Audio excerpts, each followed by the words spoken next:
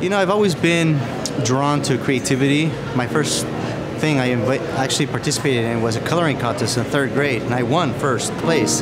It was a couple Easter bunnies. So I continued with it, and years later my uncle sketched for me, and I was fascinated because with a few lines he created something, and I thought, I want to be able to do that. Tonight I'm showing a collection that obviously the color scheme is black and red, with of course white, and primarily it's a shoe collection, but there are other pieces that, you know, pull away from that theme, but are consistent with the color and the medium. Actually, my girlfriend inspired the collection because she loves shoes, and she asked me to create a new collection. So I thought, all right, I'm going to create one just for her, and I created a collection that's primarily about shoes, but not totally.